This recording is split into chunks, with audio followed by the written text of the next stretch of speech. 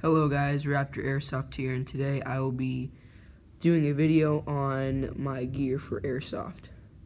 So, I'm going to start with the head and work my way down.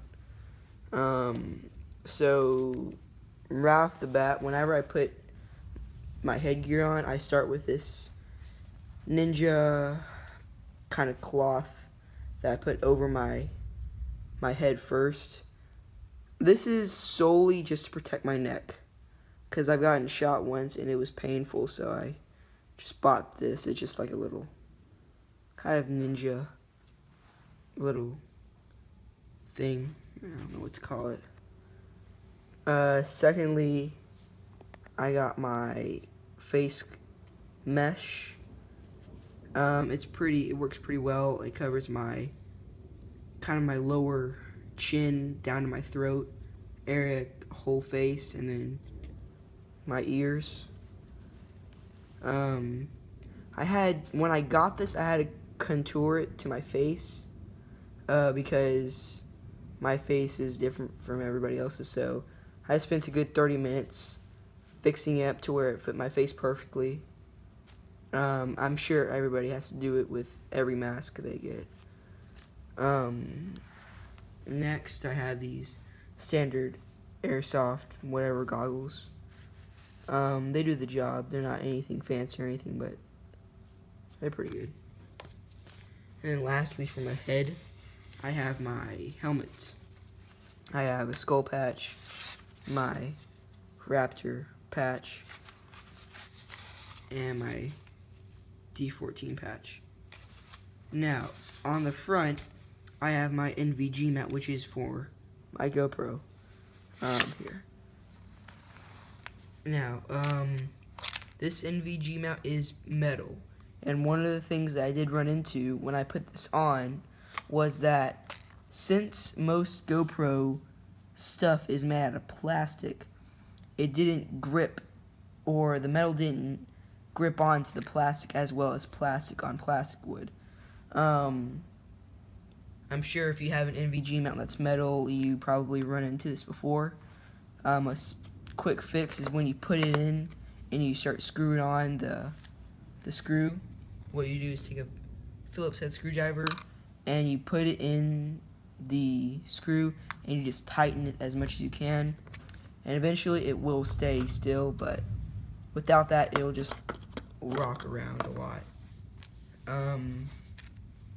A lot of people have been asking me what kind of GoPro or camera do I have. I have a GoPro Hero 3 Plus.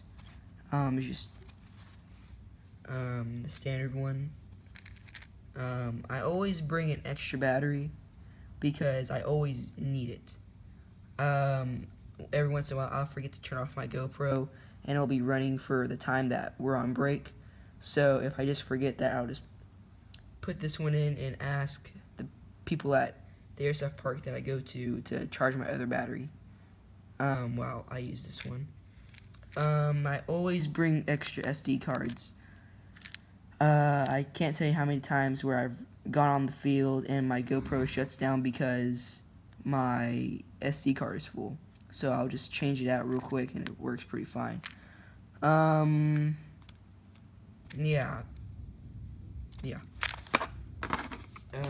On my body armor. So first I have my gloves. These aren't any Airsoft gloves, they're just gloves. They're leather gloves. I mean, it doesn't totally stop the impact of the BB, but it does some protection, so they work. So I have a Swiss Arms tactical vest, black. By this time that this video goes up, I will be ordering a ACU camouflage plate carrier, and I will be upgrading from this to that plate carrier.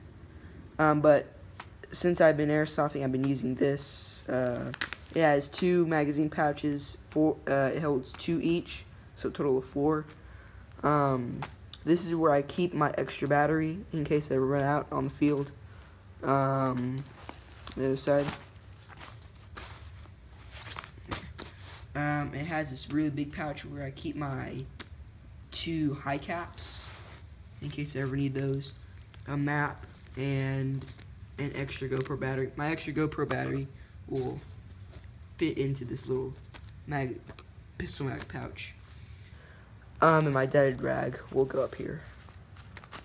Now, for my magazines from my pistol, I have 3, which I'll show you in a little bit. One I bought with a pistol, and another one I bought off eBay. And third, I was generously given a extra magazine by a guy that I met at D14. Shout out goes to him for giving me that extra mag. Unfortunately, his pistol broke down, so he had no use for the mag, so he gave it to me. The pistol that I use goes in this holster. It's a leg holster, so it wraps around your leg. I'm sure you've seen one before. In here, I keep a extra CO2 cartridge, which goes in there. But yeah, this really comes in handy. Alright, so, question, what is this? A lot of people think that this is a shotgun, and it is definitely not. It is a speed reloader, believe it or not. It is a Elite Force SO14 speed reloader. It holds 1,400 BBs inside the chamber. You pour it in through this little trap door, and then you pump it. Well, you release this, and it lets BBs in, as you just saw. And you pump it into the magazine, which will go right here. I can reload about 4 mid caps in about maybe 2 or 3 minutes. It's insanely fast. I just got tired of a million finger jams into that little small speed reloader that I just got this. And it's worth it. You'll save time in the break. You get to do whatever you want after you reload your mags. It's great. I encourage anybody that I see having trouble with the regular speed loaders to get one of these, because it is definitely worth it. Alright, now on to my guns. Well, first of all, I have 4 mid caps. The 3 that I just pulled out are Elite Force. Now, these Elite Force mags are okay if you keep up with them and put oil in them regularly, and you keep up with them. They will last you a long time. I have been keeping up with these, so they have been good to me, but I know people that don't really do anything to their mags, and they get like basically breakdown on them. And then I have my Ares Amoeba mag. Yeah. So I also have two high caps. One that came with the gun and one I bought off of eBay. I get a lot of stuff from eBay, especially airsoft stuff, because it's just cheaper. It's the same thing, it's just cheaper. I got this high cap for I think $9. It was a really good deal. It was brand new in the box. And this one came with the gun. So, and those come in handy with like really long matches.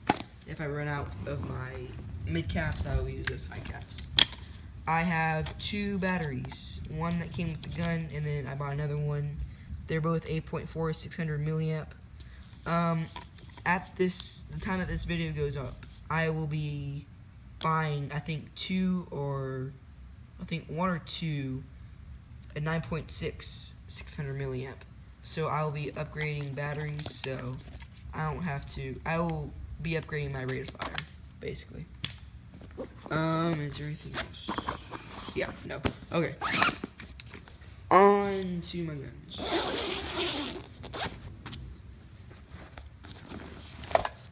Alright. So first off is my pistol.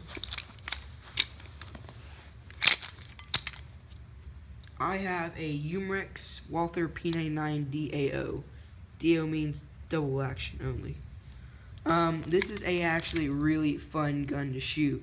It has a lot of kickback, and it's just a really well built gun. Everything's plastic except this little back covering. I mean, everything's metal except this back covering, which is plastic. Metal slide. So it's metal everything except that little back plastic slide. So I do have 3 mags. The 2 that I bought and then 1 that I was given. So the way you put in your CO2 for this is you pull out that back slide and there's a little place for you to put your CO2 in. You screw it on, and yeah. Sorry, I'm having to do this with one hand. I'm filming with my iPhone because I had to show people my GoPro. I can't get it.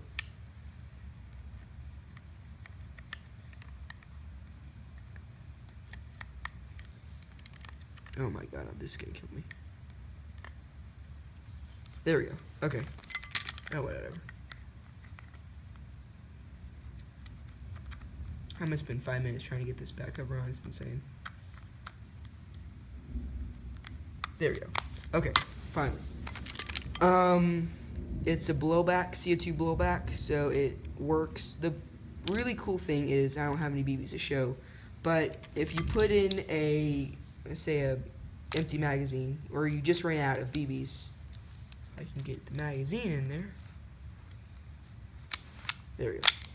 So, and you pull back, it'll lock back. Now, when this gun is, like, when you change mags, all you have to do is pull back, and it'll slide back forward when you put in a new mag. So, not many pistols do that. You have to pull down on this little thing. It's just a little bit of realism. So yeah, that's my pistol. Now, on my assault rifle. So, here, I'll put my sight on. This is a pain having to do this with one hand. Alright. I have a JG M4A1 enhanced version. I've only had one problem with this gun, and it had the cylinder broke, and that was a quick fix. A little 2-day in the shop, and I fixed it. I do have a MOE handguard and angled foregrip AFG. This is a really comfortable. It's small, but it is extremely comfortable. I have a reflex sight. I don't know if you can see that. But, yeah. What else? I have a Angel Custom Barrel 6.01. A 6.01 Angel Custom Barrel inside. If I can... Nah, I'm not gonna take it out. But, yeah, that's inside there, and... I mean, I got this as a beginner gun, and I've just been upgrading it. The handguard, the barrel, the angled foregrip. My next gun that I'm planning to get is a KR12, because my barrel will fit inside the KR12. So that's my next gun. I probably won't get that till Christmas, because my birthday is not until March of next year, so I will wait till Christmas to get that, unless I get a summer job. So yeah, that was basically a rundown of all my gear that I have, and I mean, I bring the basic tools that I need to fix my gun if it ever breaks down, but that was lightning. We're having a thunderstorm right now. But that's basically all the gear I bring every day to Airsoft. So, Raptor Airsoft, signing out.